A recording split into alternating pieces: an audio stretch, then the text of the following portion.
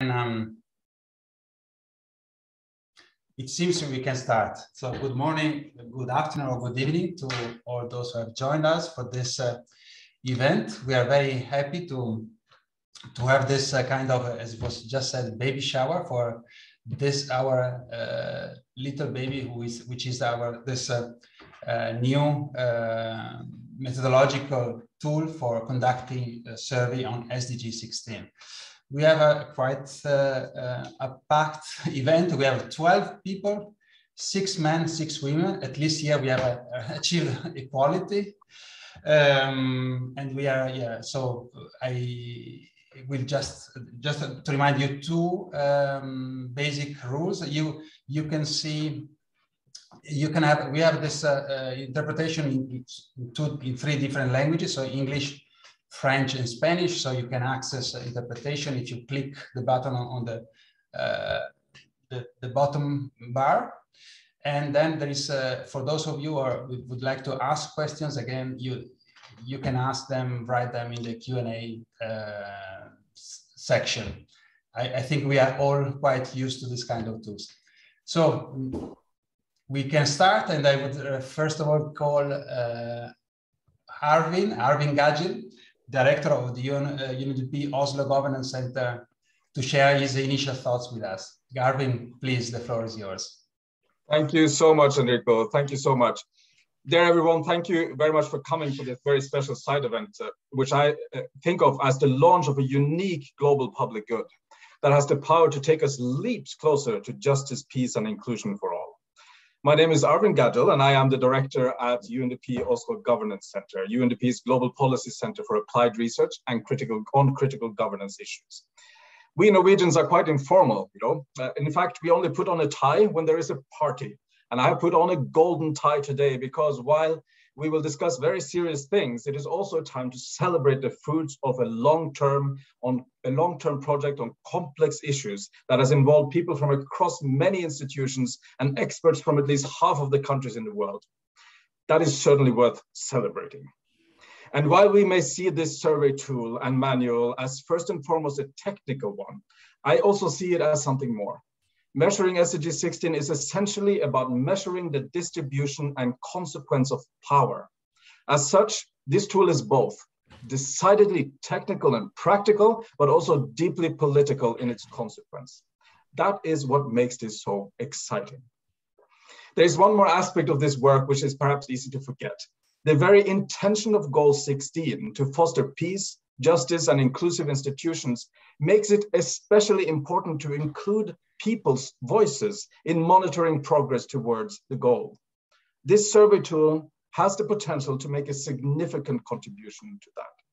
But of course, essentially, this instrument is a gap filler to complete our knowledge of critical human development issues. It provides comprehensive, high-quality instrument that will make data collection and ultimately evidence-based policy change possible. Studies we have done at Oslo Governance Center has shown clearly that the cost of the pandemic is beyond health and economic costs. It is impacting deeply on civil and political rights and on the inclusivity, accountability, and effectiveness of governance systems all over the world. We have 8 years left, 8 years. We need to understand the range and depths of the challenges we are facing, and that too, urgently. So there are so many colleagues within and outside UNDP who deserve a thank you today. I will mention 2. Soon you will meet my remarkable colleague, Mariana Neves, who has spearheaded this project from our side. I am grateful to her for her expertise, enthusiasm, and hard work. I would actually also like to acknowledge and express appreciation to Mark Orkin. I don't know, Mark, if you are here, who is well known to many in the statistics world and who has long championed the need for this survey and has been part of this journey from the outset. And of course, thank you to the governments of Norway and the UK who has made this whole process possible. Ladies and gentlemen, at this event, we will hear from a few of the countries that have piloted this tool already, and we will hear other experiences on strengthening measurements of SDG 16. At UNDP, we remain committed to continue working with our cherished partners in this project, the Office of Drugs and Crime and the Office of High Commissioner of the Human Rights. And we are very ready to support countries in measuring progress on SDG 16 and implement this survey. We invite you to get in touch with us. This tool is only the first step, and in line with the theme of this year's UN Statistical Commission, we look forward to working together with you to connect the dots, to translate better data on SDG 16 to better lives. Thank you very much. Thank you. Thank you, Arvin. Thank you for your inspiring words. Also to remind that what we do, through statistics, is really to collect and make the voice audible of all the people around the world. Thanks a lot again, Angela. Angela is the chief of the research and the trend analysis branch here at UNODC, and also she's also my chief. So. Pay due respect to her. Angela, please, the floor is yours. Thank you, Enrico. I was thinking when you said there is a gender equality in the panel, I wonder what about age, if we are, and you and I think, raise the average. I mean, for those who don't know, I'm 1 day older than Enrico. So I think I'm probably the oldest in the panel. So next time we have to think also about the age distribution. Anyway, so welcome to all of you also from us here in Vienna, from the UN Office on Drugs and Crime. And let me tell you, hopefully, why you should stay and hear about the panelists and why you will, it's important that you learn from what we wanted to introduce to you today. Many of you in the statistical community have done assessment on understanding the quality and availability of data once the SDG came out. And in almost all the assessment that I've seen across countries, across region, SDG 16 has always ranked one of the goals where the lack of data was most acute. And so we are in UNODC very proud to come today at the party to celebrate another tool that we hope can help you, statistical community, but also policymakers with the data that this tool can generate to really improve the achievement of SDG and the monitoring. In UNODC, we are the custodian of about 16 SDG indicators, and most of them are in the goal 16. And so we're really seeing how the areas that we cover, being on violence, being on access to justice, being on thinking about trafficking, corruption, are all areas that lag behind in terms of rigorous statistical methodology. If we compare it to health statistics or to education statistics or economic statistics. So we really hope that today we can make a step ahead on improving also the availability of standards that we have in improving the knowledge base that we have in terms of the SDG 16. We have, as I was saying earlier, this is one element that we can add to our menu. So that means that clearly doesn't probably resolve all the problems, but it can help some countries that have specific needs. Within our menu of services on measuring goal 16, we have training manuals on victimization surveys. And we have seen how over the years, countries have evolved in developing their own national victimization surveys. And we hope that we see continuously this development. For those countries that are new, that they wanted to really develop a new survey on SDG 16, this is the module that can help you. And we really hope that that becomes a national instrument at the end. And we developed this not to be an international survey, but for a tool to become a national tool for all countries that need that tool. To finish, I just wanted to say that we are also here to celebrate a partnership. And I know that particularly in the Statistical Commission, countries often they discuss and tell us clearly to international agencies, please coordinate your efforts, come to us with a coordinated support. So I'm really proud that today we can celebrate that we are here together as a UN system to really give you together in a coordinated way the support that you may need on monitoring SDG 16. So thank you. Back to you, Enrico. Thank you, Angela. Thanks a lot. Indeed, partnerships is a thread that will go will accompany us during this event, also in the future. Oh, thanks a lot again. Mariana, I think it's now your turn to show us, to introduce us to this baby. Mariana Neves from the Oslo Governance Center. Thank you, Enrico. I'll be speaking, I'm from the UNDP Oslo Governance Center, but I'll be speaking on behalf of the 3 agencies introducing our SDG 16 survey. But first, I just want to say thank you to all of you that are in the meeting. I see that some of the NSOs that have contributed are also present beside those that are speaking. So it is a great pleasure to have you here today. Next. And as Angela was saying, unfortunately, our goal is the one that's because we are very attached to it. Goal 16 is the one that has the least, has the least data. The only worse is the goal 13.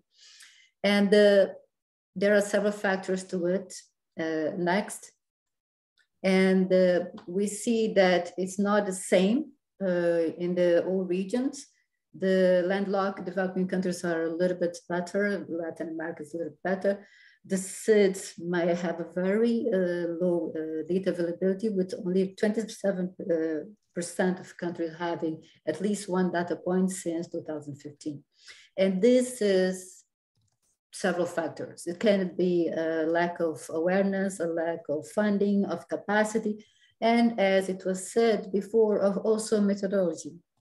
On awareness, and as both emphasized by Arvin and by Angela, we have been working together in several initiatives, being one of them the trainings that we've been doing. We're doing these big regional trainings in Africa, Asia, and Latin America. We plan to do more. But on the methodology, we have another project, which is the project we are showing today. Next, please.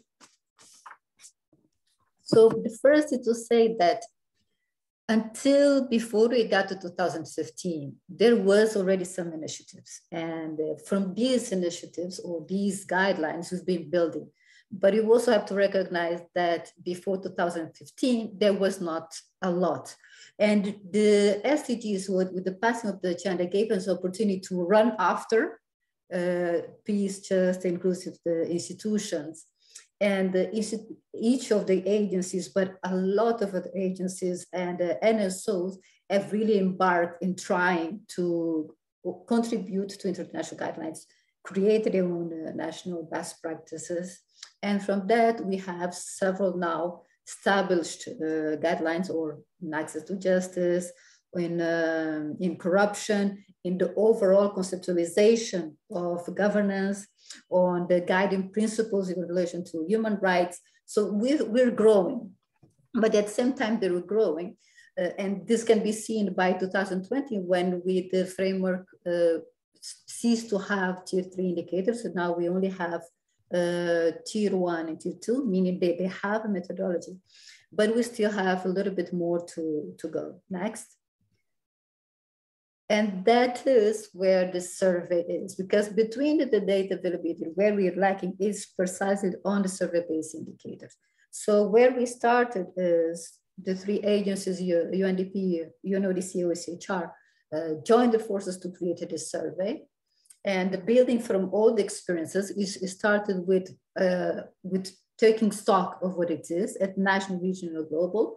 It passed to expert consultation, so we signed a questionnaire, and these countries that had experience in one model or several went through the questionnaire and revised it, commenting.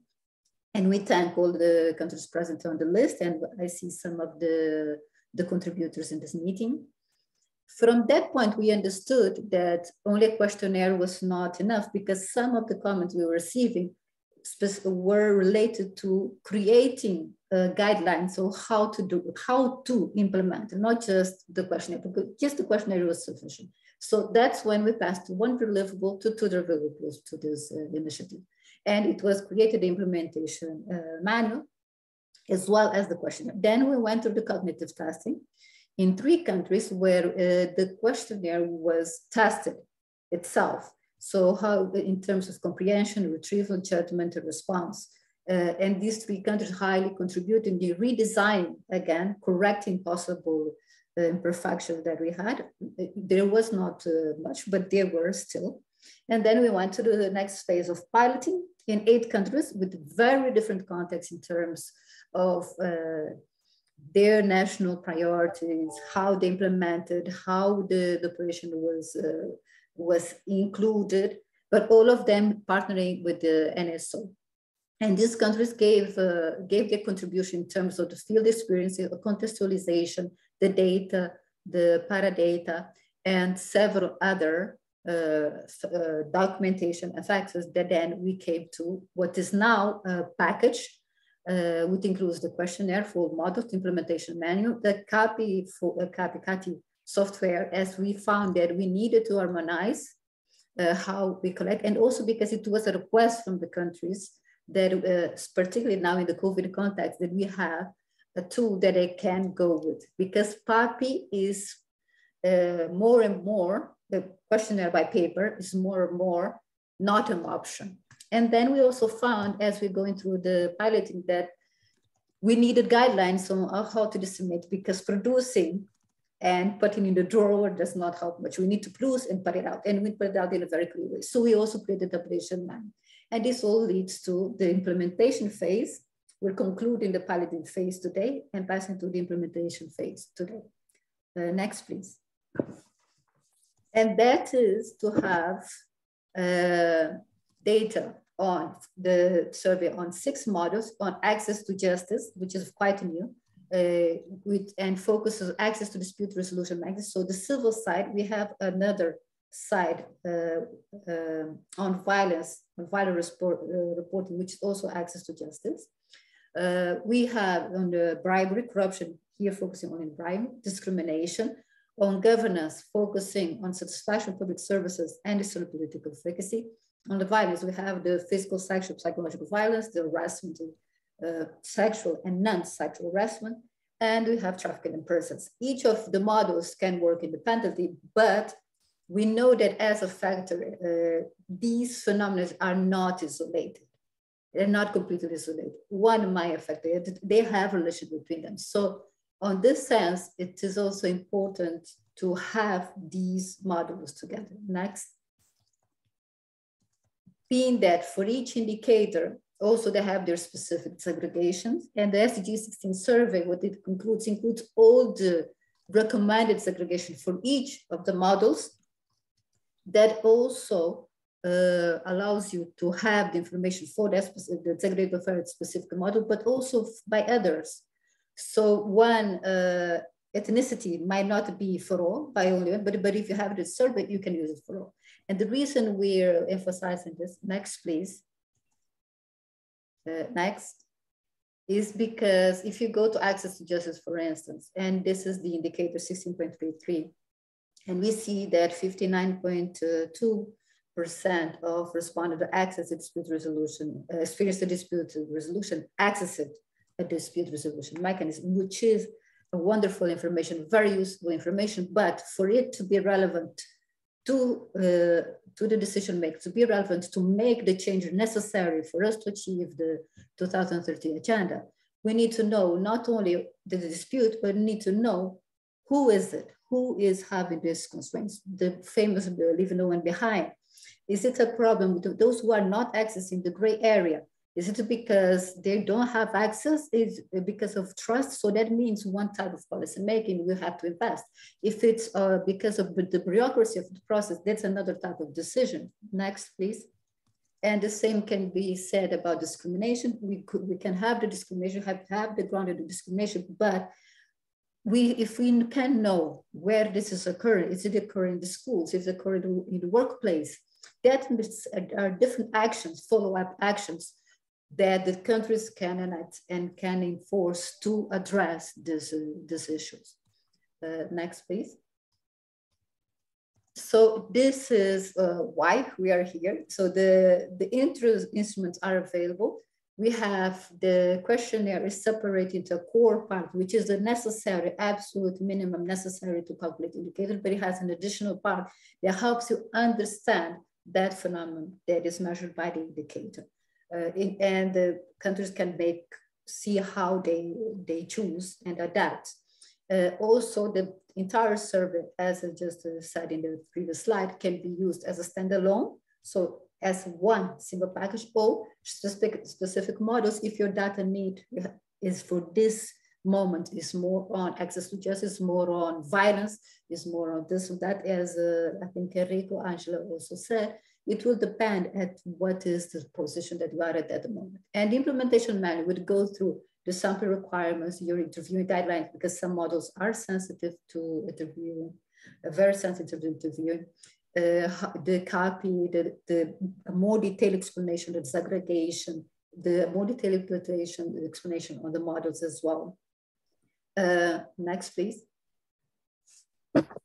And the survey itself is estimated to have a duration from the 0 to conclusion of 12 months. And this is just a general timeline, because we know that the surveys, they have a life of their own, and some will take longer, some will take less, depending on the capacities, financial resources, sample size, really a lot of factors. But there are some key factors for success. Next, please.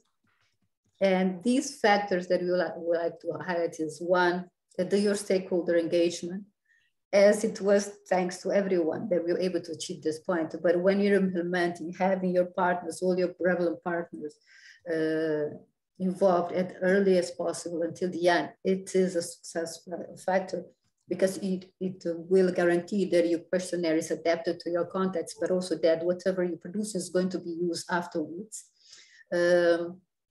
To keep it international comparable as possible, because not so much to compare with other countries, but also for you to maintain your data series across time. There's been a lot of discussion, the perception versus experience. That for the experience that we have, that issue is not one which should dwell too much on it, because the perception has a very real impact. So if I distrust institutions because of corruption, and I don't access institutions, I don't put this child in school, I don't seek medical advice, there is a real impact. So perception needs to be measured, experience needs to be measured. We also have seen that there's a great willingness to implement, and we'll hear more on from the pilots that can emphasize, and 3 countries that are not pilots, but they are champions in each on their own way on SDG 16. And just 2 more, and because I think Enrico is almost about to cut me out, is one of the principles behind the survey is do no harm. So for us to be attentive of the process, and all of you here, especially Daniel, so that have the experience with the DHS, have the experience with MICS, which are also sensitive. This survey is not more sensitive than the others. We'll already know that we need certain precautions. And to finalize, my last is that now that we embark this new phase, us, UNDP, OSHR, and ODC stand ready to support. And if you have any questions throughout today, please put it in the chat. If you have questions that come after today, please feel free to contact any of the 3 agencies, and we'll be very happy to answer to your questions and to support. Thank you. Thank you. Thank you, Mariana. Thanks for explaining, going through the entire, even if quickly, the development process, which was very, lengthy, comprehensive, and inclusive, and also giving us a bit of a flavor of what is in this survey. I see that also Aparna has posted on the chat the links to the questionnaire, to the implementation manual. So you are, of course, invited to take a look, but after the event, not now. Now we start to have a few reflections from countries that actually participated in the pilot activities of this survey module development. So first, I would like to invite Mr. Francisco Munguia from Digestic, I believe, from El Salvador. Francisco, ¿estás listo? Muy buenos días. Sí, correcto. Okay. Muy buenos días. Gracias por la oportunidad de presentar la experiencia que en El Salvador hemos tenido, ¿verdad? Respecto al tema de la El Salvador. This is about de discriminación. Solo me permiten cargar una presentación rápida por acá. Yeah.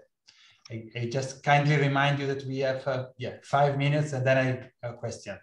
Bueno, así de manera rápida.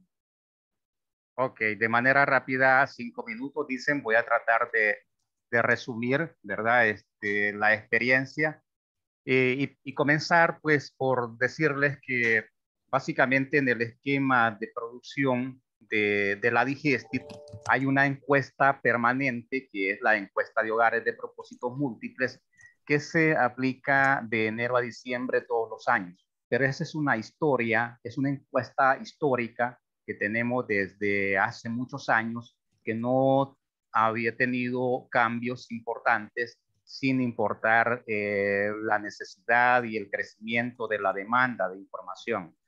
En el 2019, ¿verdad? Nos dimos la tarea de hacer una revisión bastante exhaustiva, ¿verdad? De esta encuesta que tiene como una muestra de aproximadamente 20,000 hogares, ¿verdad? Y tiene una composición multitemática de aproximadamente 10 módulos. Eso es lo que se tenía, ¿verdad? Prácticamente de manera permanente y se venía aplicando todos los años.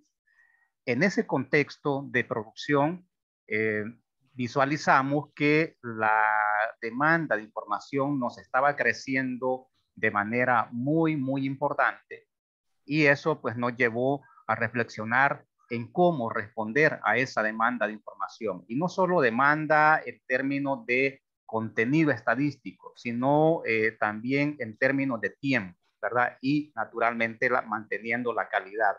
Eso nos presentó un desafío muy fuerte porque son demandas de información que no necesariamente vienen acompañadas de más recursos.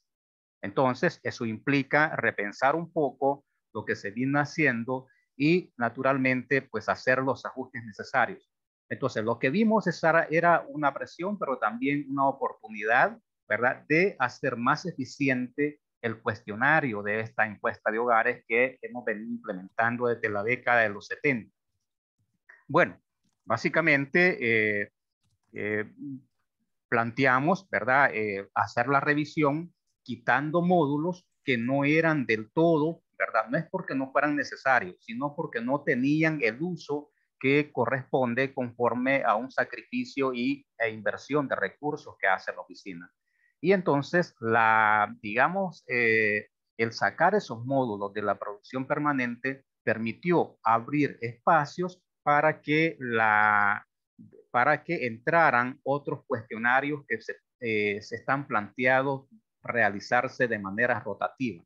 Entonces, esta decisión no fue, digamos, una decisión tan rápida ni tan fácil porque implicó, ¿verdad?, modificar un cuestionario histórico, un cuestionario al que estaba acostumbrado ya casi todas las instituciones usuarias, un cuestionario al que estaba acostumbrado nuestro personal operativo, nuestro personal metodológico y en sí la oficina, ¿verdad? Entonces fue una decisión estratégica, ¿verdad?, que se tomó de tal manera de que ahora, ¿verdad?, tenemos un cuestionario permanente que va de enero a diciembre que responde básicamente a temas de tener una encuesta de empleo, ingreso y pobreza, y a la vez dando el chance, ¿verdad?, o la oportunidad de que podamos incluir cuestionarios rotativos.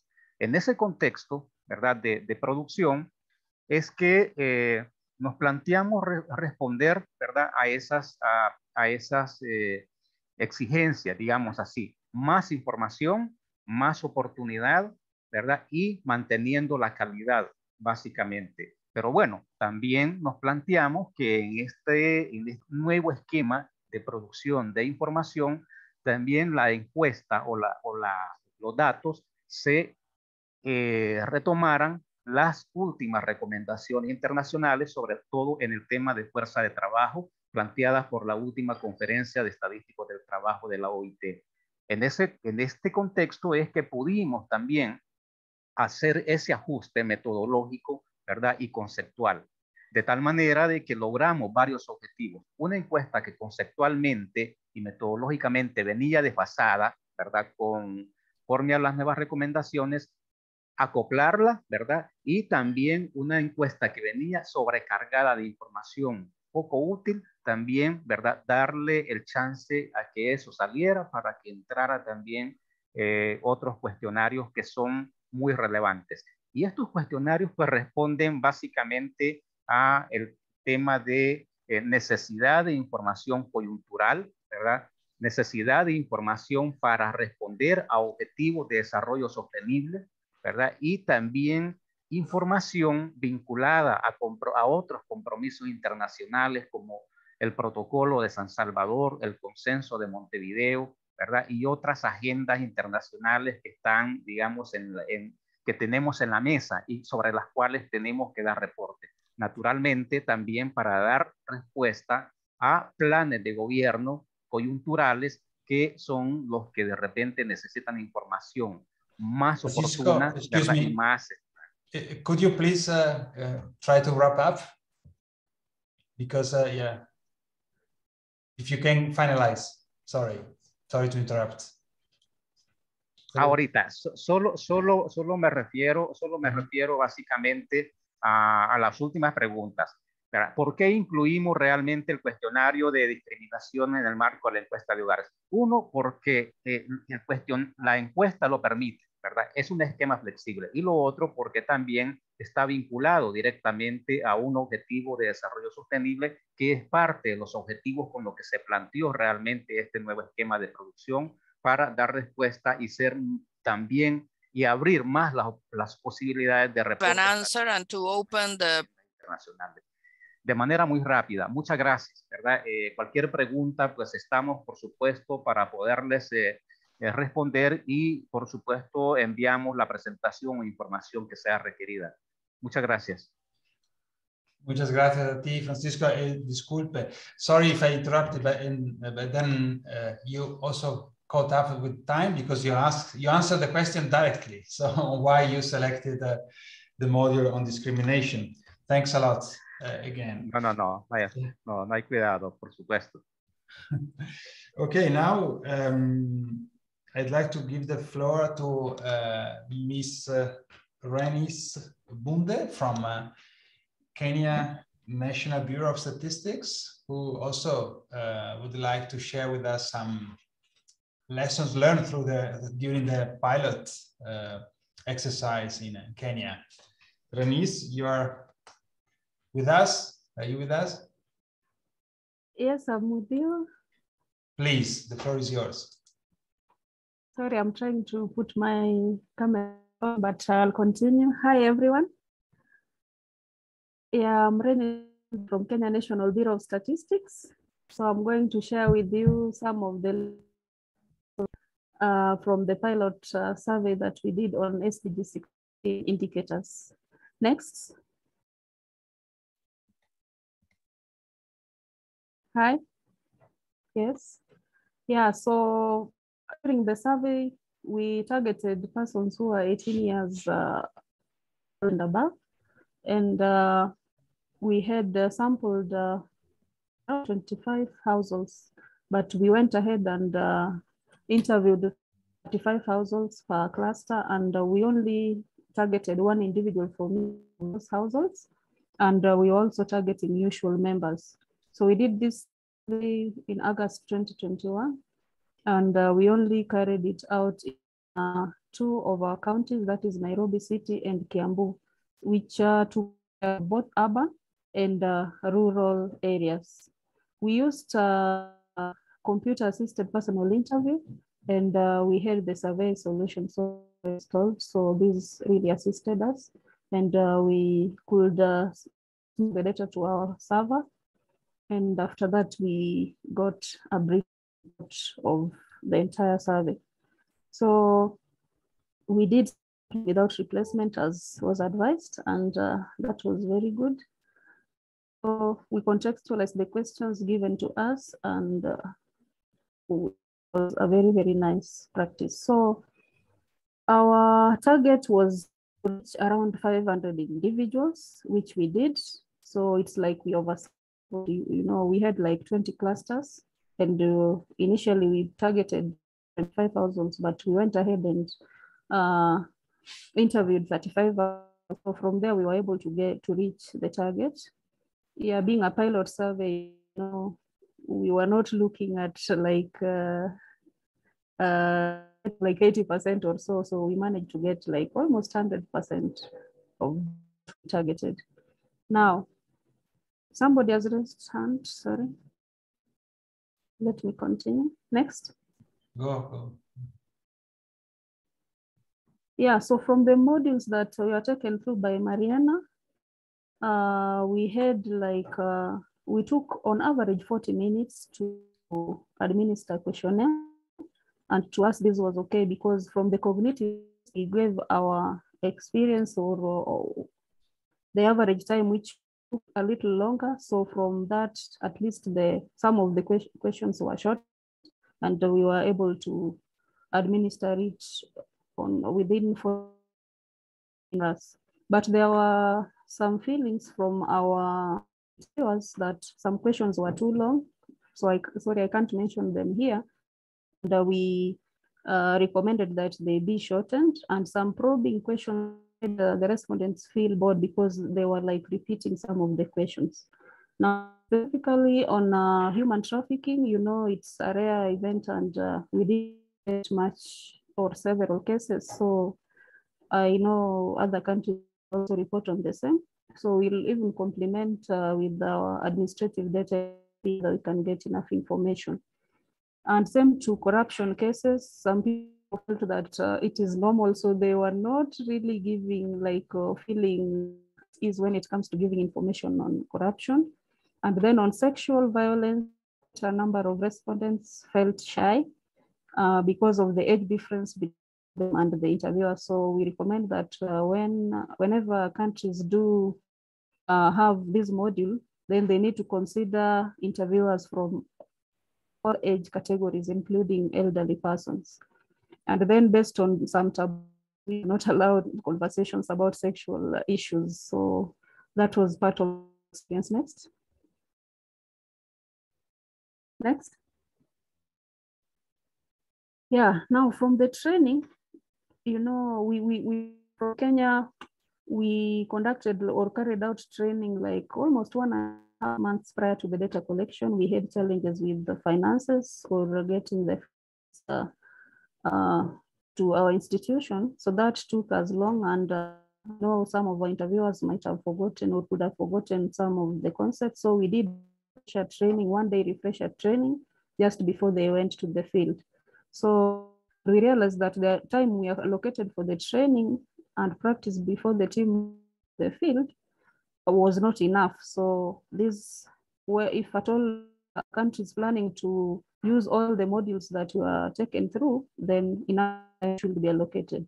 Then we translated our questionnaires into Swahili, and we also used the version, and it was okay. And now we also local languages, and the experience was that some of the concepts were not all that easy to translate, like on sexual orientation, among others. Next. I'll try. Thank you very much. Yeah, I'm trying. Now, next steps, because we had a nice experience with cognitive test and pilot survey, we are planning to carry out a victimization survey and another one on governance, peace, and security, which will cover all those modules. And then we are also planning to improve our administrative data, especially targeting of human trafficking. Otherwise, thank you very much. Thank you so much, Renis. So the question that we had in mind for you, you already asked, so you already answered. So your plans to improve survey-based data in this area of goal 16 are to conduct, if you can just reiterate what are the plans to conduct surveys? Yeah, we are coming up with, we are developing a comprehensive proposal for surveys, like victimization survey, and another one covering governance, peace, and security indicators. Initially, we had thought of separate ones, like the one we got in the country where they were dealing with discrimination alone, but we felt from the questionnaire that we used during the pilot, it can cover almost all those.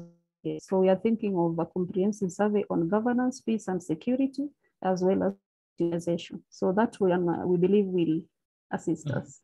Thank you. Thank you, Renis, and we are of course happy to be of help. And then when we say we, of course, refer to the three agencies behind the development of this initiative, and we really hope that this tool will be used and useful for Kenya. I see that there are already a few questions in the chat, and maybe just also to start answering to these important questions. Maybe I can also take the liberty to answer to a few of them, and then ask Mariana for the others. For example, how to raise awareness about policymakers of the importance of measuring these indicators. And what we would say is that really this should become a practice. If we want to improve governance, if we want to have a more effective, and fair governance, I think the fact of producing and disseminating data is integral part of that. We cannot improve, have policies without measurement, without monitoring.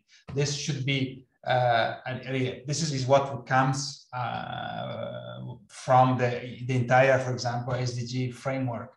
It's very important that this becomes really part of any government activity.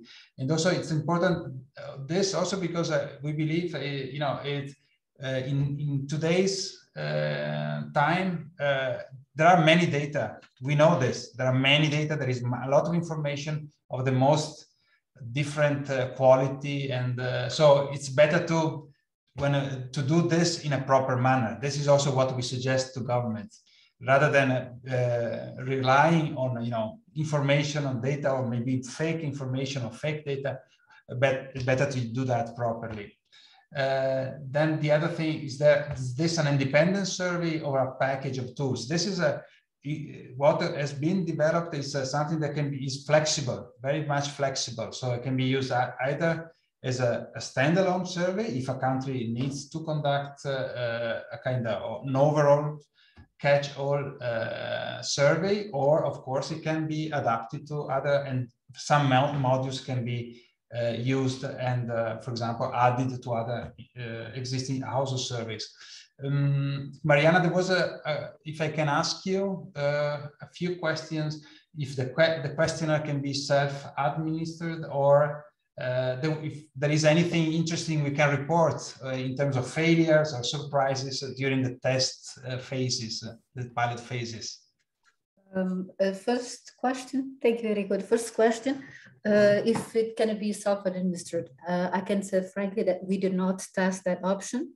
But if it can be done with the interview, it should be able to be self-administered. But that would need to have considered separately. Mm-hmm. And the second question from Enrico, was it, sorry? If there were, interesting failures or surprises. Failure, surprise. I think one of the interesting things was on harassment. It was a very few individuals in one of the countries. They thought that the behavior that it's classified as harassment as something, a compliment, actually. And they stated that there's something very positive that meant that their wives or partners were concerned with them. So it was for the enumerator that was That was quite surprising, but it means that we have to work much more and in explaining what harassment is, but this is not the job of the survey. Okay, thank you. This is real life experience. Okay, so yeah, let's continue now with our round of speakers. Thank you, Mariana. Round of speakers. Now it should be the turn of Mrs. Ines Karat from Tunisia, from the presidency of the government. Ines. Yeah. Yes, thank you. Thank you very much, Enrico. So thank you, Mariana, for sharing with us the presentation of Tunisia. So we will present you the Tunisian experience, and we want to share with you all what we have done, and even the success case. So the first slide, please, the next one. So this work started in Tunisia in 2014 when we contextualized the SDG 16 based on the UN proposal with 9 targets. So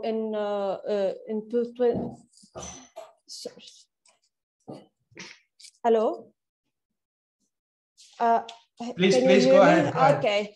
A Tunisian version of SDG 16 was developed with an adaptation of the version and the goal, the targets, and the proposal of over 90 national indicators. And in 2016, the work entered a new phase through elaboration of a baseline study on SDG 16, who was elaborated in a participatory way with the participation of representatives of institution, government institution, and civil society to analyze the data that came from the first survey, national survey on governance, peace, and security, which was conducted by the National Statistics Institute in 2014. The next slide, please. The SDG 16 pilot survey was conducted, another one was conducted in 2021 in part of the current efforts aimed at to improve the quality of data available on SDG 16. In fact, the data that was used in the 2016 in the elaboration of the baseline study was most relevant, but not specific to the SDG 16 global indicators.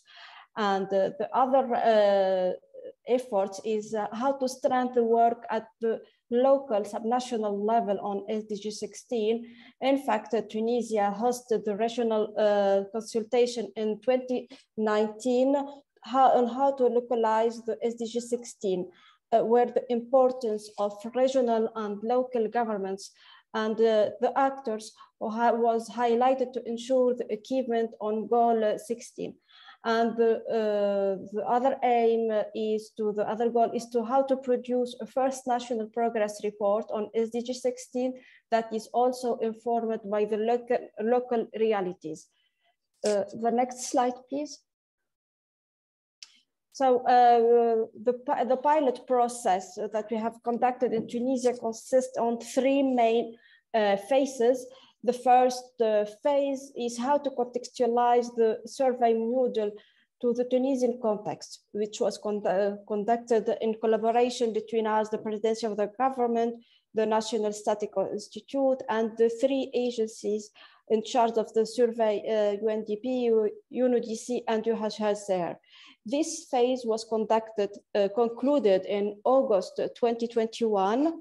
And the second phase came to who consisted on conducting this survey. Tunisia take in account the size of the sample for the pilot and the local focus.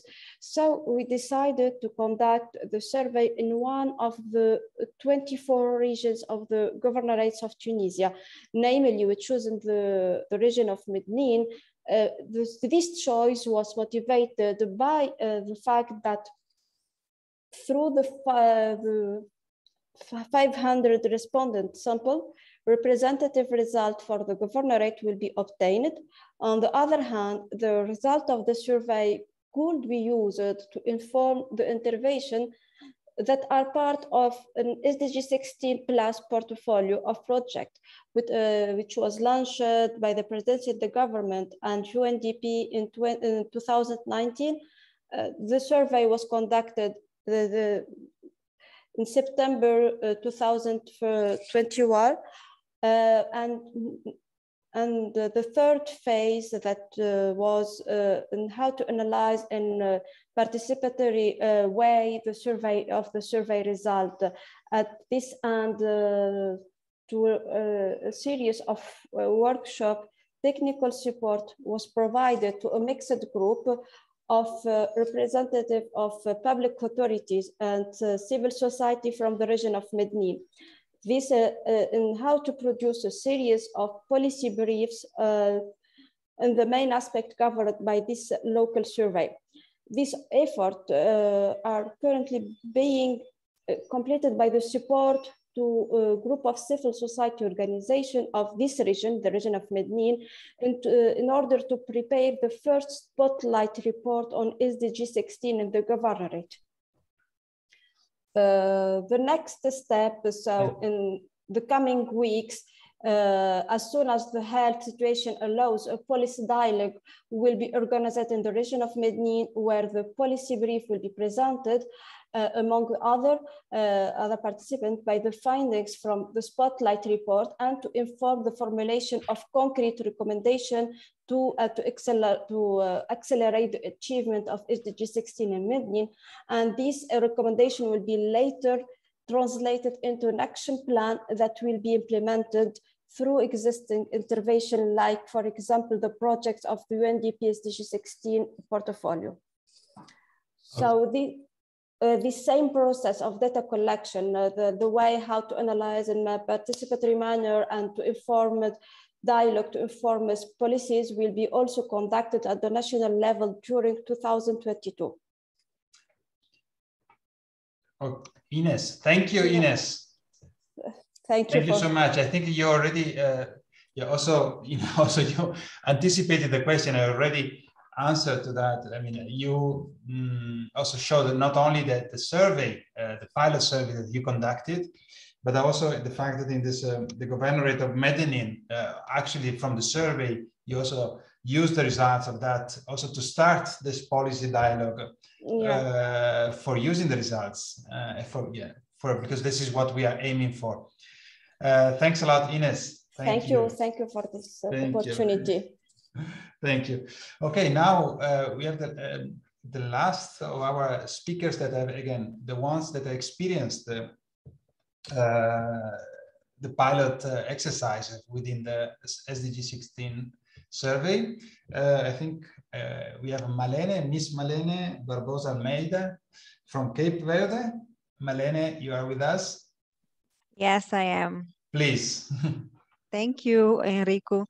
Good morning, everyone. I will be talking about the Cabo Verde's experience on conducting the cognitive and the piloting the SDG 16 survey. Next.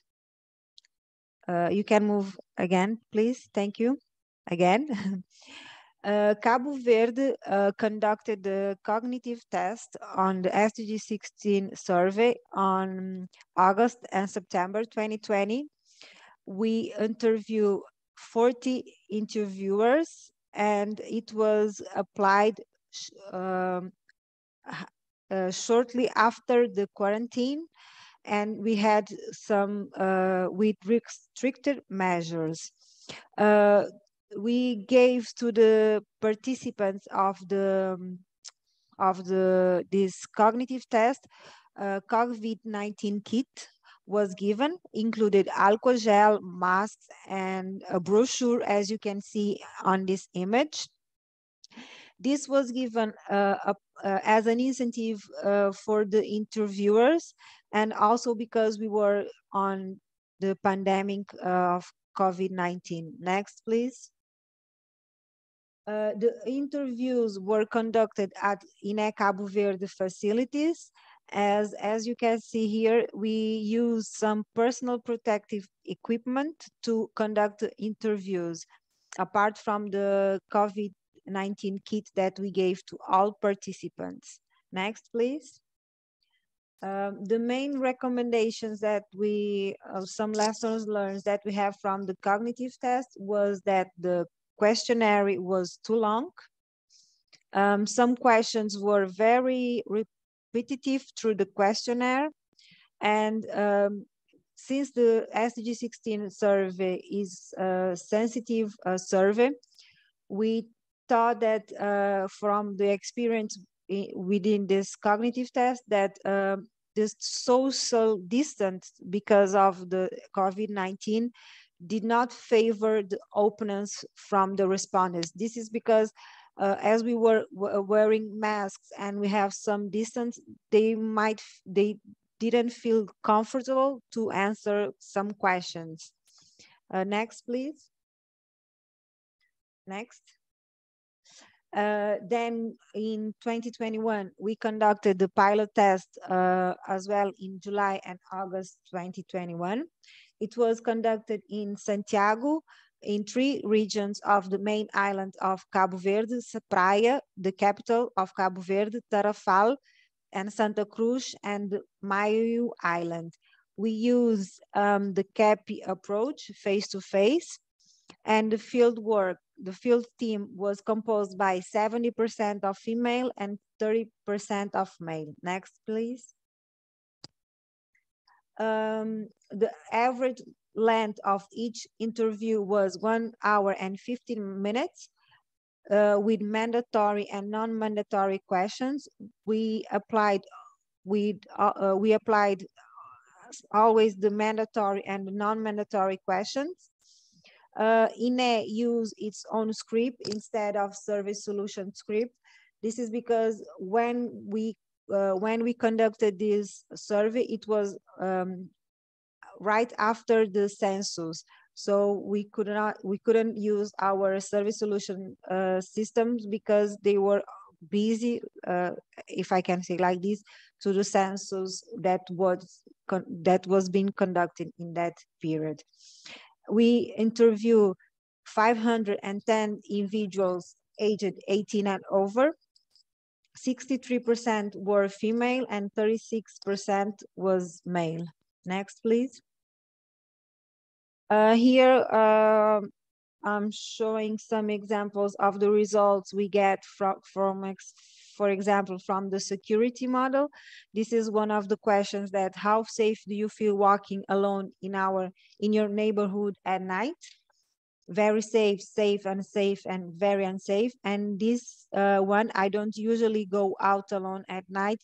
It was an option that we added. It was not included in the SDG 16 survey, and it was one of our suggestions. Next, please. As governance, this is an example of what we had as respondents. Next, please. As discrimination, we suggest to rephrase the questions because, as I mentioned before, we think that the questions are very long and people got lost during the questions because it was very long. Next, please. Now, some lessons learned and recommendation. When translating the questionnaire to English, then to Portuguese, and to local language, sometimes some word was not easy for us to translate it. To reduce the length of the questionnaire, it is very long, and as I mentioned before, we were the average was 1 hour and 15 minutes. Normally, people will not spend all that time to respond to a survey because they were arguing that they had something to do. Then one of the main constraints to continue to conduct this type of survey might be financial resources. The long question formulations and people get lost in the middle. I have mentioned it before. And as we were not using the service solution script, we were using our own, that is SG system, SGE platform.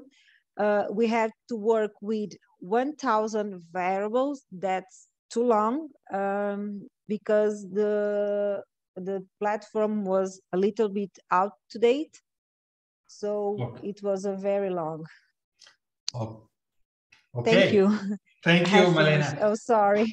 No, thank you. I also, thanks also for the recommendations that you expressed, and that were also, at least to my knowledge, at least partially incorporated in the final version of the questionnaire.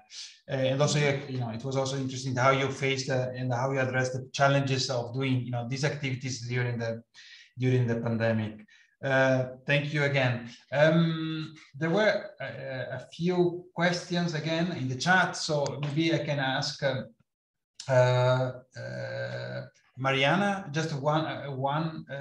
We'll take a couple of them together. How you managed to get trust from respondents to answer to sensitive questions, and if there are specific ethical protocols as they are for when implementing questions, when asking questions on very sensitive topics, like in relation to forms of violence, or, for example, or discrimination. Mariana, I'm here.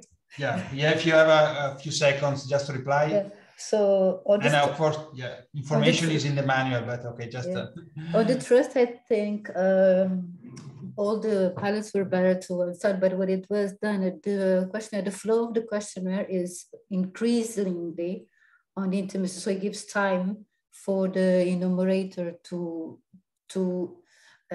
get acquainted with the interviewee and then develop. So that was a concern that that's why the sequence that they currently have. On the second question was, sorry. Yeah, about the ethical protocols. So the ethical protocols. So, as you were saying, there are several guidelines, but there's ethical protocols, but also safety protocols in terms of what's to be done during the interview. For instance, we know for some type of violence, the perpetrator might be someone in the household. So it is advised that when the interview is ongoing, that no one is in the household. If someone comes in, that interview is interrupted, that because of sensitivity of certain questions, that also the interview is not done with children, so above a toddler age. So there are several guidelines on that sense. Thank you, Mariana. Of course, we are trying to run against time, but of course there are some of these, of these protocols in the manual, which are also based on good practices that are already used in many countries. I would like to ask now that the other, to intervene the other, our guests, those who didn't really directly participate in the pilot, but still have some interesting reflections on this initiative. And first, I would like to ask Mr. Mustafa Kawaya from the Palestinian Central Bureau of Statistics. Mustafa, you are with us?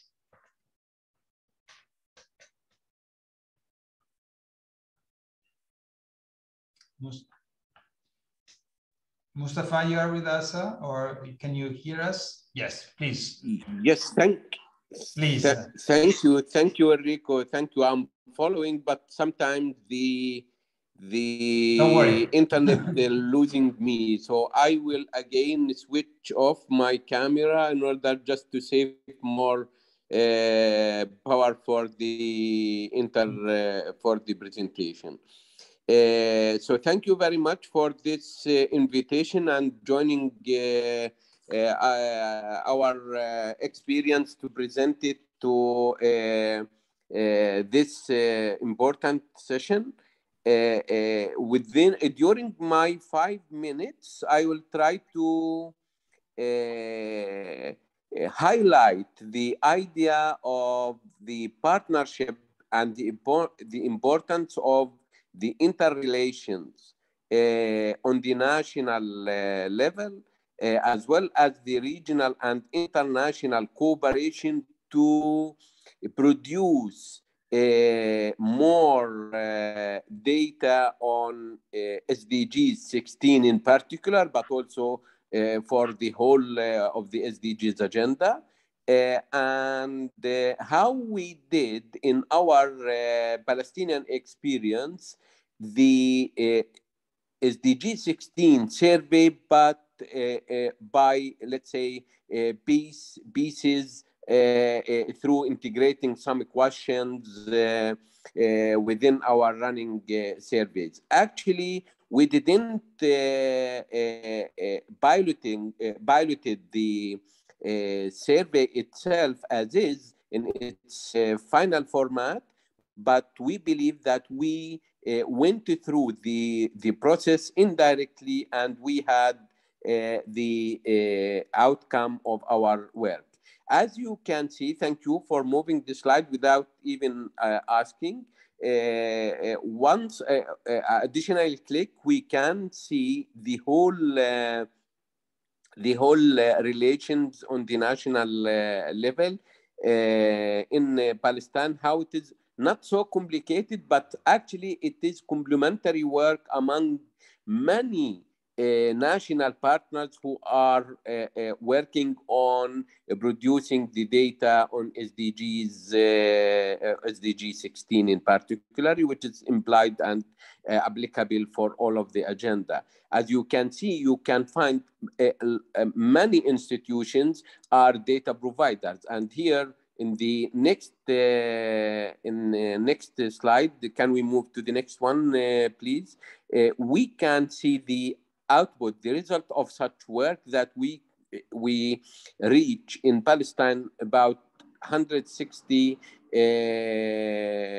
indicators that fulfilled. And here we are not talking about the most recent data to refers to 2021, for example, but at least we have recent data on these indicators. Once come to the next slide, please, to show the progress on 16, we can find on our internal mapping that we saw the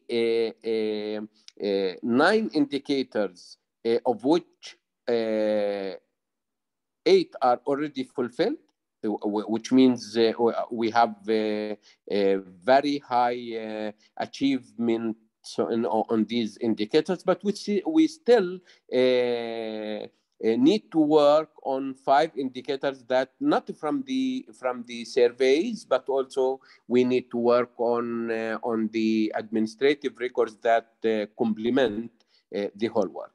Next, please. Yeah, we try to map the what we did over the surveys or the statistical activities that we integrate the questions that related to these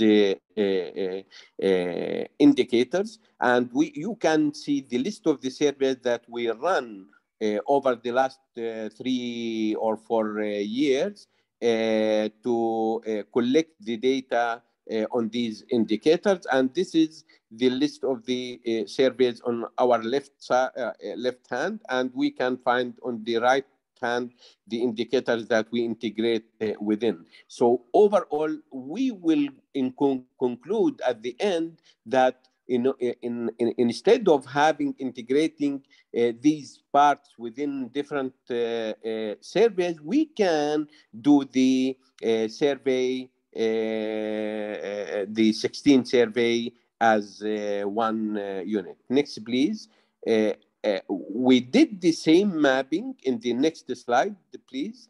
We did the mapping for the data sources for the admin data. As you can see, you can find and see the ministries or the agencies or the entities, the Palestinian entities, or even the international, like the OHCHR final final response on 16A1, and we conclude with having these indicators from these sources. But still, we need, one, to update what we have, two, we need to fulfill the remaining indicators. Next one, please.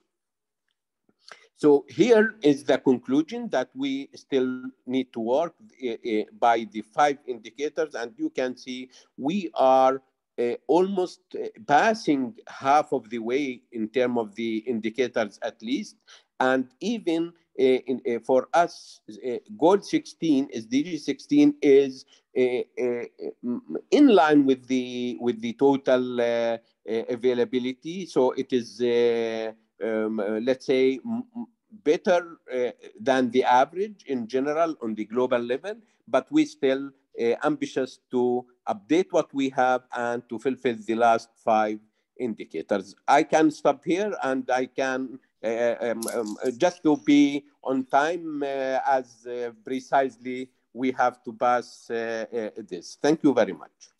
Thank you, Mustafa. You were totally on time. Thanks a lot. And also, I'm I was impressed to see that Palestine is one exception, I would say, in terms of availability of data for this goal 16.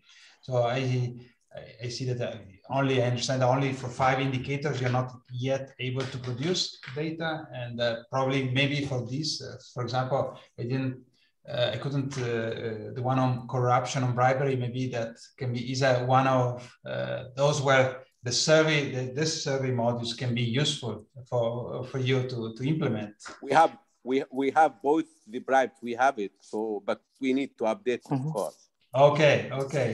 Thank you, Mustafa. Thanks a lot. Thank you. Okay, now I see Adrian that has been patiently waiting for his turn. Adrian, from Vice President of INEGI, the National Institute for Statistics and Geography from Mexico. Adrian, the floor is yours to share your thoughts on this initiative, please. Thank you very much, Enrico. I hope you heard very well to me, listen to me. First of all, I hope everyone, well, first of all, good morning, good afternoon. And I really hope you and your families and colleagues are very well at this time. Thanks for the invitations, to the invitation for being here, to the organizers of this side event. I have listened very carefully the exposition, the presentation, and also the people previously speaking in this side event, very important side event. And allow me to share with you some reflections about opportunities and some limitations of this SDG survey.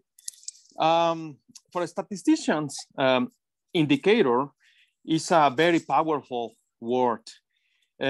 Besides technical and conceptual definition, it is very good indicators are the result of many processes in order to construct the indicator, to understand the indicator, and to display all the processes in which we have to construct information and the right information in order to fulfill the indicator. So this is very important, and indicators are at the end very powerful reference instruments in order to know the position of some phenomenon at a specific time. So this is the case for SDG 16 indicators. And we have been learning a lot of in the process of the SDG indicators. And now, or today, global international statistical community now the difficulties and challenges when we talk about SDG 16 indicators, not just because several complexities related to one indicator or another indicator itself, but also related to the production of data and statistics for completing or fulfilling such indicators. So we know now that there are many SDG indicators that there are no information to fulfill, that we have to work even harder to meet that goal, to fulfill those indicators. In the middle of these complexities and this learning process, SDG 16 survey initiative is very important. And it is important because it can help some countries in order to advance in the report of specific SDG indicators, as we have heard from the presentation and from a previous intervention. So as Angela said, and Mariana, this is a new survey, it's a new experience in order to approach to the fulfilling and to produce information in order to fulfill these SDG indicators. So this is very important for countries, even more for countries that have few or limited data to report in these indicators. But it is also important to the monitoring systems inside UN agencies that in order to have more data from more countries. So this initiative, of course, can reduce these data gaps on SDG 16. We also have to recognize that we have a very important instrument, the questionnaire or the questionnaires. So which were constructed by expert knowledge with people from UN agencies in charge of this, from a personal expert or people expert on this, and fundamental contribution from countries. We have listened the many examples with when they pilot testing or with the cognitive testing from, for example, Kenya or Cabo Verde, and where they say, well, our experience was like this, and this experience has to be in the questionnaire and in the process of implementation. So, of course, we have a very valuable instrument, but also this instrument has some limitations. I would like to stress two limitations. First, it is clear that SDG 16 survey initiative is a second option. I mean, is the second best option. It is just behind specialized standalone surveys. This is not the same instruments. It means SDG 16 survey with the standalone specialized surveys are not the same, are not equal. Our main object as official statisticians related to governance, crime and justice is to promote, to develop and implement a strong specialized standalone surveys like national victimization surveys, violence against women national surveys, access to justice national surveys, or surveys related to corruption and quality of public services, among many other. We know that these kind of surveys are very expensive and it costs a lot of money. And they require a lot of investments of technical capabilities, human resources, and of course, budgetary resources. And there is a lot of restriction. But in that sense, this is important for the SDG 16 survey, because if we understand the standalone, the solid comprehensive, of course, we can help public policy making. And this is an opportunity to SDG 16 initiative in order to be a first window, a first experience in order to advance to the next level. And second limitation is more technical one, maybe, and it is related to the implementation of SDG 16 survey in any place. Today, of course, we have a very strong questionnaire, but we don't have control in the implementation of such survey. Countries, even when we have a very nice, very important manual, we know that every country will implement this according to the different capabilities and different conditions. So we know that countries will define sample size and sample composition in different ways. Or countries will use different collection methods. For example, CATI, CAPI, by telephone, by internet, face-to-face. So, or even that some countries will give the questionnaire to an enterprise or consultant who will implement the survey according to another different method. So these technicalities will have impacts on quality of data, representativeness, and possible comparability. And this is important to take it into account. So we have to register all the details case by case in order to know the specific characteristics of data. It means the metadata on the possible comparability. Of course, the possible optimistic pathway, and I will conclude with this, the optimistic pathway for the future is that some countries that implement this first SDG 16 survey initiative will, after this, to implement standalone specialized survey, as the case of Kenya, for example, very, very optimistic in the future. So our main focus is to fortify our national statistical systems in relation to governance, crime, and justice statistics, not just in order to know our situation or to complete indicators, but to change the situation and to improve the circumstances of every country. Thank you very much for your attention. Thank you. Thank you, Enrico. Thank you, Adrian. And also in a way, thanks for the I think very interesting and also challenging comments you made, because I think, of course, I think everybody is fully aware that this is not the solution for everything. Yeah, it's not the best solution, but we know that there is. I often refer to this as American saying that perfection is enemy of the good. Yeah, so I think, and also as you said, I think this we can see as a kind of a step into that direction. No, as a kind of a gradual process, a process where we can all go towards, stronger, stronger surveys, stronger standards. But again, this is we are in many different situations.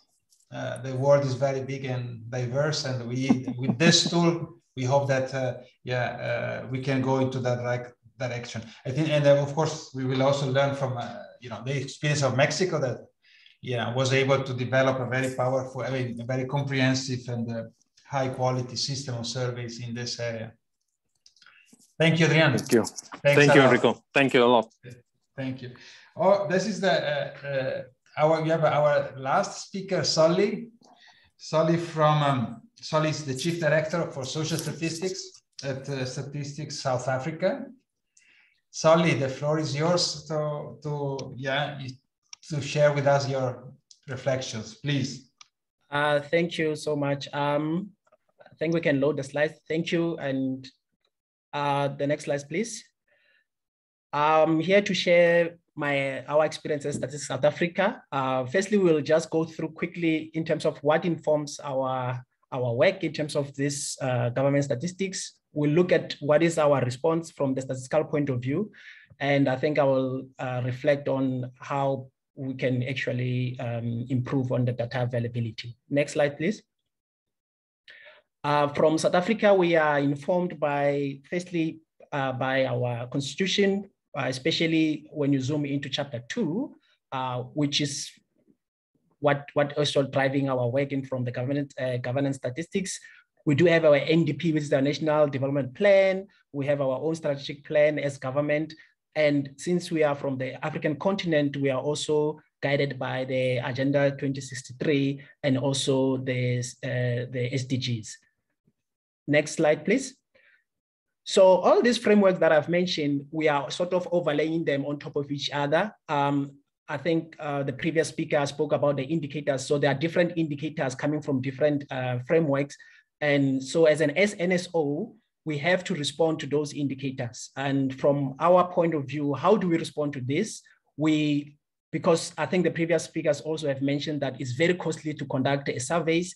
So we had a survey where we were concentrating on the victimization, and now to broaden the scope and also to include some of these indicators that we are not measuring, we came up with a governance public safety justice survey. Next slide, please. So the point of departure from ourselves was to develop a framework that will guide our work from a statistical point of view.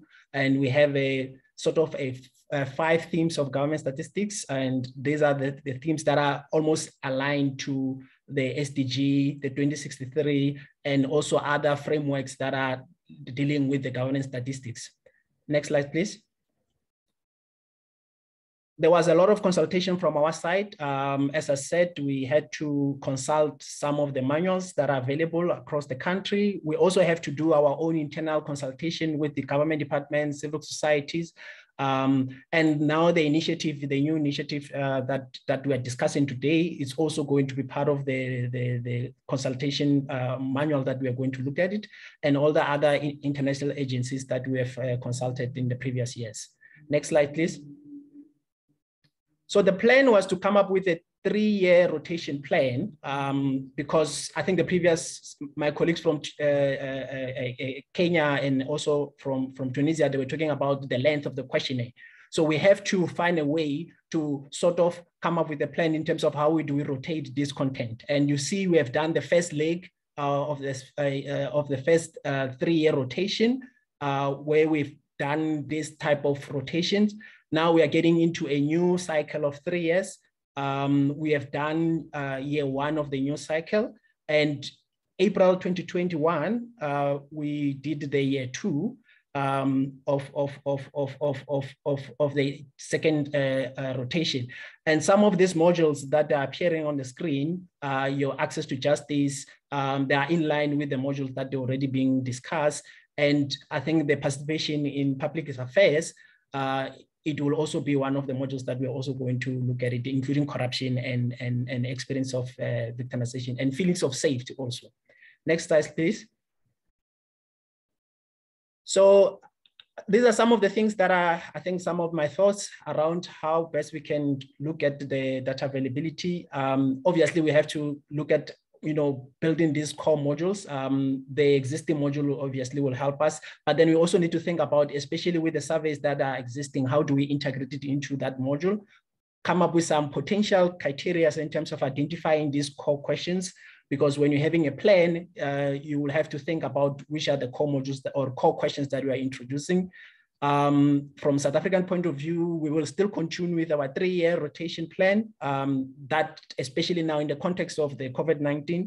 The issue of translation, I think the colleagues have already mentioned this before. The modules must be easily able to be translated into local languages. Optimization of the user of a data admin. I think colleagues have already mentioned that we need to find a way, how do we bring in also the admin data source? As we are talking about including this manual into the existing surveys, we need to think about the impact on the cost. It should be limited. It shouldn't be overloading the questionnaire because, as I said, there's other national and regional indicators that these surveys are also measuring. Think about the sample size. If it increases the sample size, it means that the cost will also go up. And I think the ultimate goal from ourselves is to develop a justice strategy that will bring together the data sources, not only coming from our NSO, but from other data producers, with the aim of building this justice data ecosystem that will provide a comprehensive information on access to justice in South Africa. Thank you. Solly, thanks a lot. I think it was from your presentation, it seems like a kind of a dream coming true, because we see already a kind of a work plan, I mean, 3-year work plan cycle where, as I understand correctly, if I understand correctly, you will use these modules or largely use these modules to implement in your country for producing this data.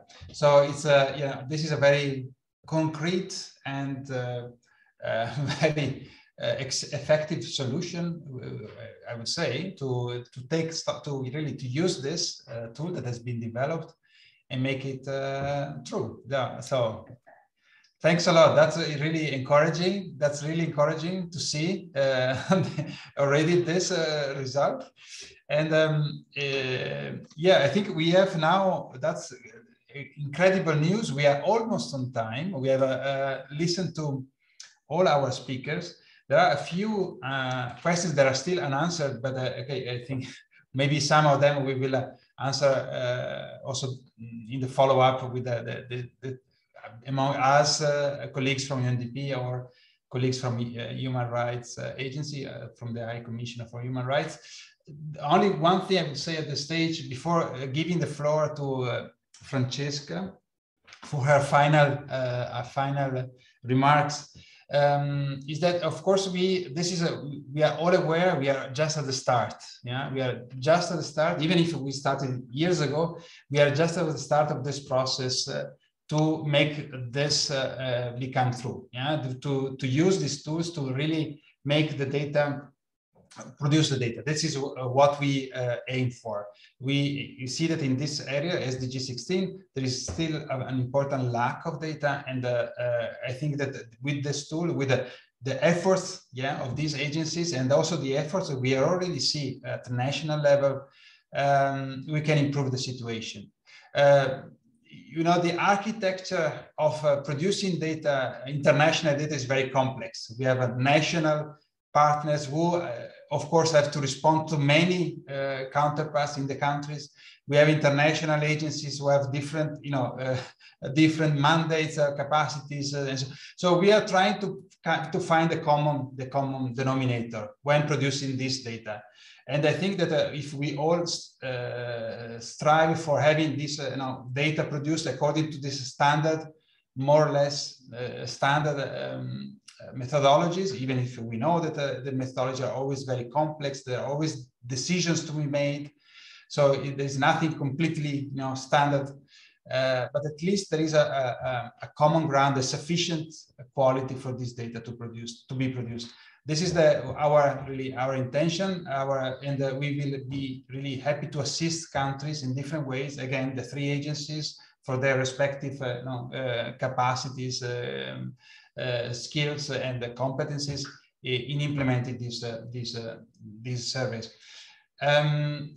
I would like now to give the floor to Francesca Marotta, who is Chief of the Methodology Education Training section or branch at the Office of the High Commissioner for Human Rights. Francesca, are you there? Yes, please. Francesca, the floor is yours.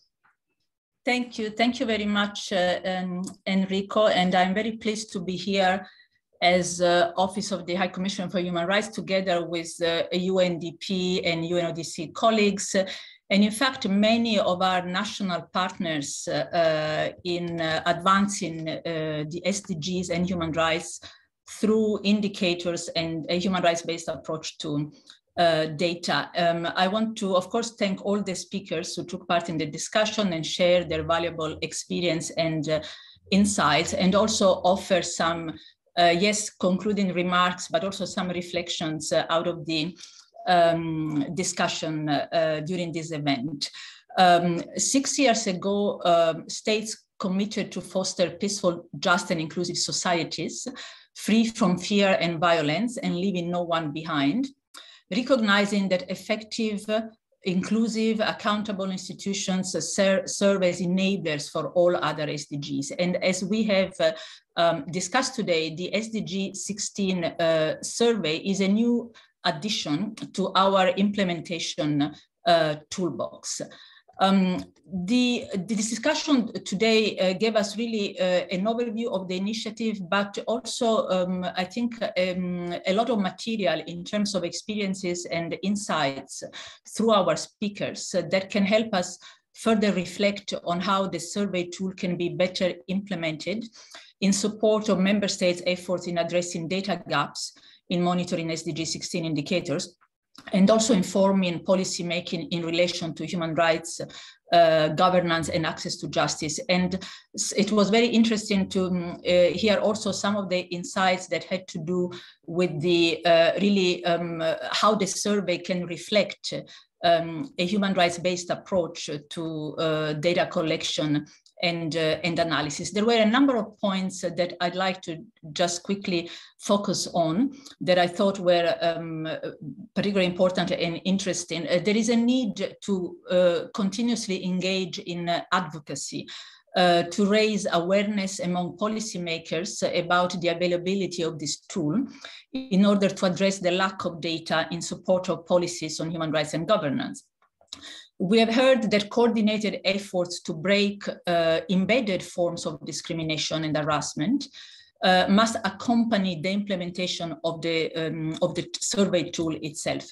And this will help improve the cognitive understanding by respondents of the concepts that are covered by the questions, but most importantly, it will also help address hidden or normalized patterns of discrimination and abuses. We must also walk the talk and foster inclusive data collection practices. For example, the identification of groups left behind, and then taking positive steps to empower these groups to participate in survey contextualization, implementation, analysis, and dissemination. This requires obviously a significant investment in human rights-based survey design, training, and analysis. So basically the SDG 16 survey challenges us to recalibrate and upgrade the way we do household surveys and censuses. From our perspective, I would also like to highlight perhaps a bit more the demographic module of the survey, because from a human rights perspective, this module expands the scope of data disaggregation and paves the way for groups that have never been counted before to be counted. It brings together international standards for measuring human rights issues, including sexual orientation and gender identity, disability, ageism, internal displacement, migration, and other experiences. So this module in particular not only shows that spotlighting the sensitive issues is really an imperative for us, but it also proves that it is feasible in practice. The COVID pandemic has brought extraordinary challenges to our world, eroding years of progress across all the SDGs, including, of course, stalling progress on SDG 16. If we reflect for a moment, gaps that were already too wide only got wider. Inequalities within and among countries have worsened. The pandemic has intensified poverty, inequalities, stigma, discrimination, and exclusion patterns, leaving, in fact, much of humanity behind, including women, older persons, youth and children, migrants, refugees, persons with disabilities, indigenous peoples, and other vulnerable groups who are among the most deeply affected. Building back better from the pandemic, we all agree, requires accurate, timely, and relevant data. No strategy can be developed and no action can be implemented without adequate monitoring and evaluation. The ability of governments to respond effectively and to achieve a better recovery will actually depend on the availability of data. And despite the disruptions to statistical operation that has been driven by the pandemic, new partnerships, data innovations, and new measures have been introduced that have profoundly changed the statistical production process in many countries. Collection of disaggregated data using a human rights-based approach on discrimination and inequalities can go a long way to diminish the adverse effects of the pandemic on those most left behind. And without disaggregation, of course, discrimination can remain hidden in data, which is a form of discrimination itself. Just as stronger and new forms of partnerships are required to deliver on the SDGs, political will backed up by sufficient financial and technical resources is needed to advance the SDG 16 survey initiative at country level. And we've heard some of our speakers stressing exactly that. The discussion today also demonstrated how governments, national human rights institutions, national statistical offices, and other members of national statistical system each have unique but interlocking roles to play to contribute to the implementation of the survey.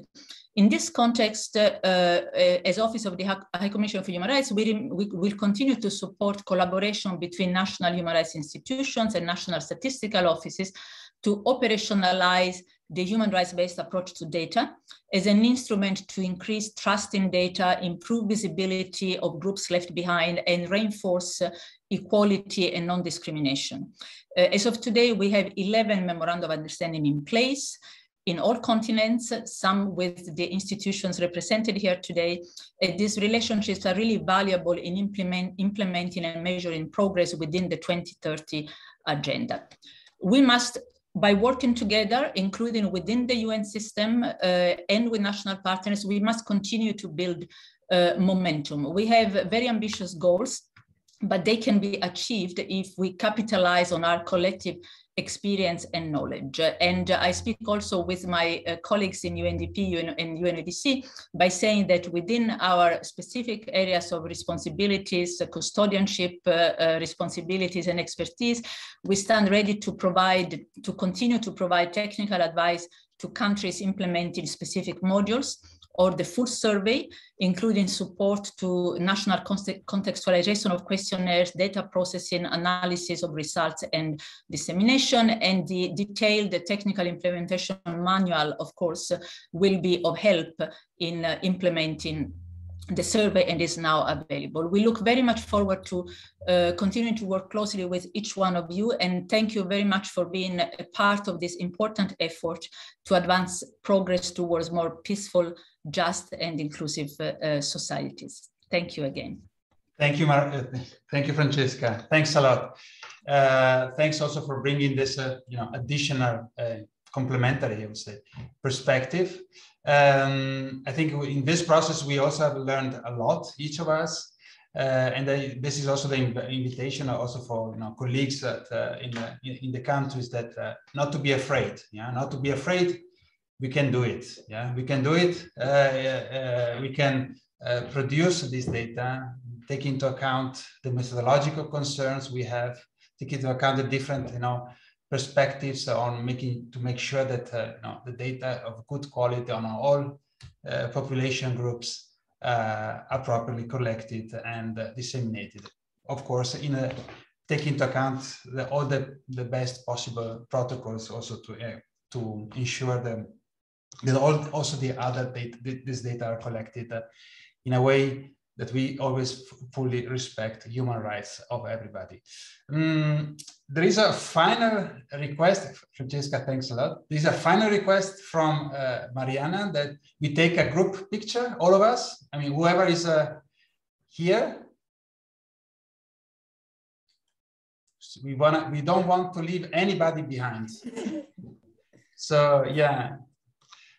So if you turn on the camera, hoping that the system will not crash, we'll be happy to take a picture. Mariana, you tell us when we are.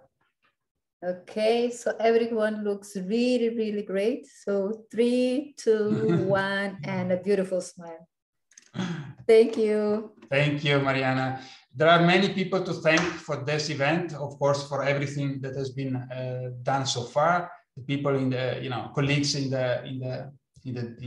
our agencies, so really many, and all the speakers of today. Thanks a lot for your patience, for your contribution. We know it always takes time to prepare for such an event. So, and I hope this was a fruitful and rich of inspiration event. For us, it was. Thanks a lot again, and see you soon for the implementation of these surveys. Thank you. Stay in touch with us. Bye-bye.